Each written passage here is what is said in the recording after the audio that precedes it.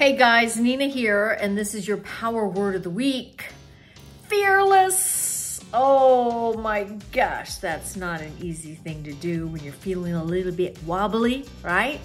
But fearless means going inside, making sure that you're grounded first, and then saying to yourself, I can do it. Yes, I can. Part of the reason why we are not as fearless as we would like to be is this. Inside of our heads tells us that we can't do it. We're too old, we're too fat, we're too thin. Whatever it is, I don't have the right resources, I don't have the right support. Part of becoming fearless is in the doing. So that means this week, you've got to be brave.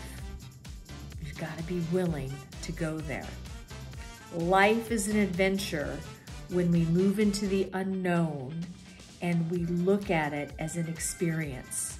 If I go into the week, if I go into my day thinking I have to be perfect, I probably won't move that far.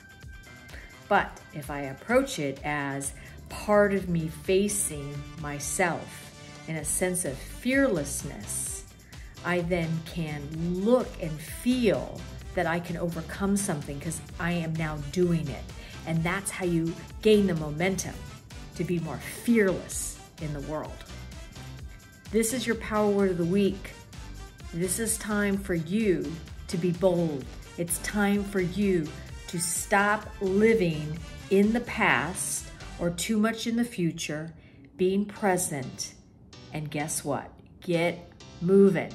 No more on the little tushy, okay? Fearless, your power word of the week. And until next time, I'm Nina Bosky, and remember to take a bite out of life before life takes a bite out of you.